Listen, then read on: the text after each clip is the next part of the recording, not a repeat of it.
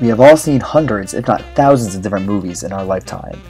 But sometimes, especially in action movies, we see our favorite actor do something absolutely insane where we think, well, that's incredible, let's try that out. Movies would never lie to us, and everything in them must always be physically possible. But I'll have you know that this is wrong.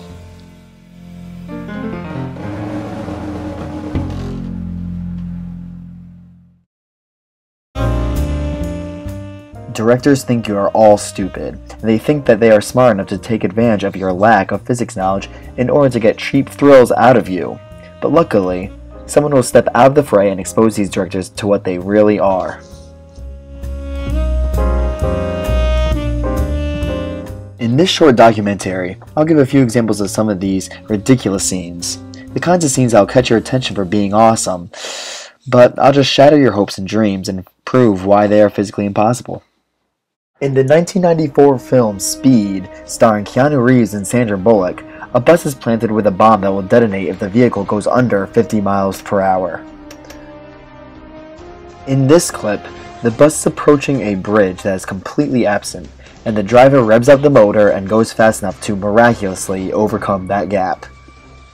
There is no incline on the bridge, and the platform it lands on is at the exact same level. Essentially what is happening here is that the bus is going so fast to the point where its horizontal velocity somehow overcomes its downward vertical velocity. But studying projectile motion, we know that horizontal and vertical velocities are completely independent of each other. For this to actually work, the portion of the bridge that the bus lands on must be well below the portion the bus drove off of, or there must have been an incline. Let's calculate those. We know that the bus was traveling at 67 miles per hour, and the gap was 50 feet long. Converting 67 miles per hour to 30 meters per second and 50 feet to 15.24 meters, we can determine the amount of time it would take for a bus to travel that horizontal displacement, and that would be 0.508 seconds. Using that value, as time is the same for both components, we can determine how much the second platform would have to be below the original platform in order for the bus to be able to reach it. It must be at least 1.266 meters below the original platform.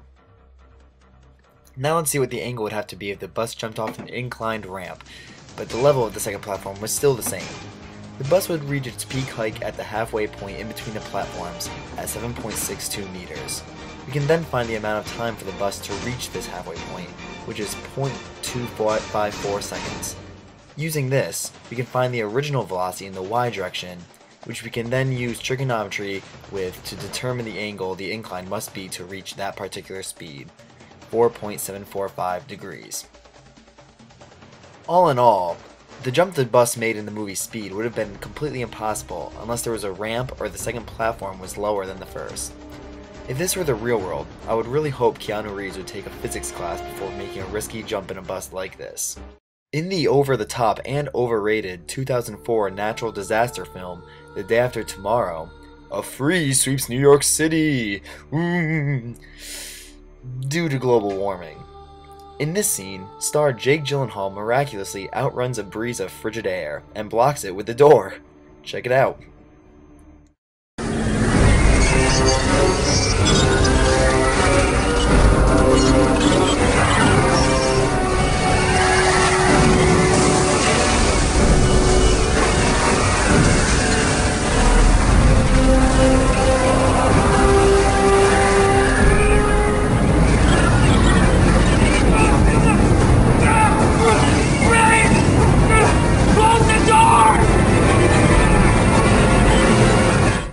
I don't think this one is even worth making a mathematical explanation of.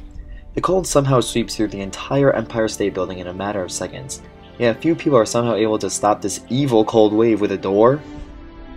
Hopefully, nothing this bad will happen as a result of global warming to us, but maybe Al Gore will release an official statement saying you can block all weather with your door.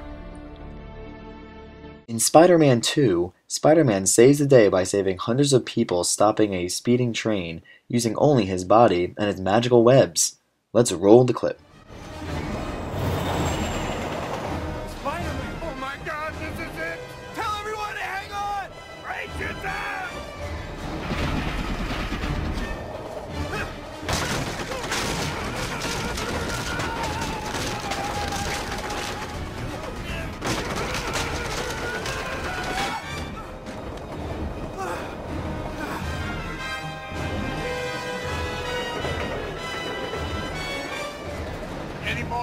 good ideas? I got a few. Yeah.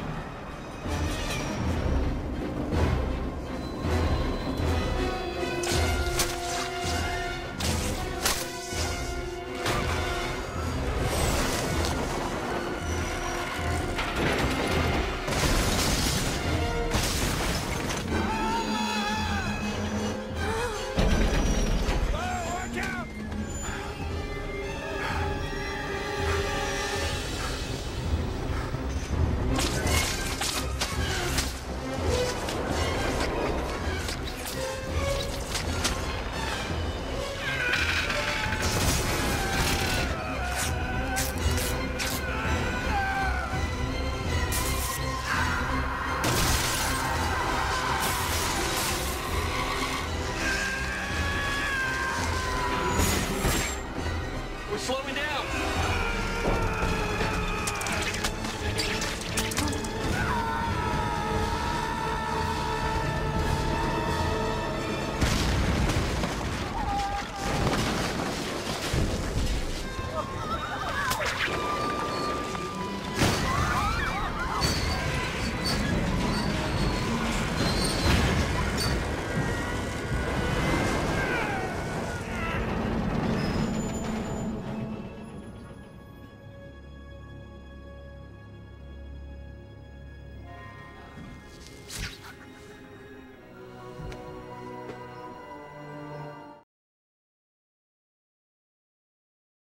The R-160 is a common subway that is used in New York City, and that is 38,000 kilograms, so we'll be using that value as an estimation.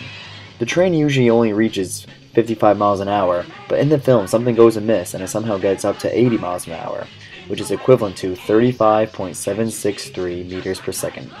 It took your friendly neighborhood Spider-Man 75 seconds to stop the train, so let's see how much force he had to exert.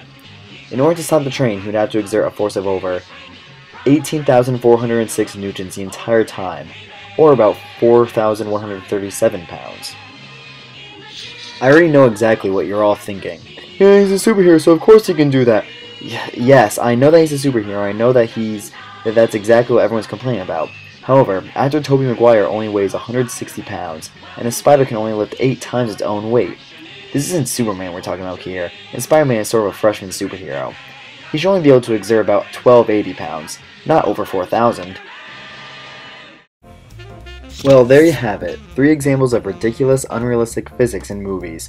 I hope you enjoyed watching. I hope you learned a lot, and I hope now when you watch movies, you learn some physics beforehand so you don't let evil directors take advantage of your lack of physics knowledge. Until next time.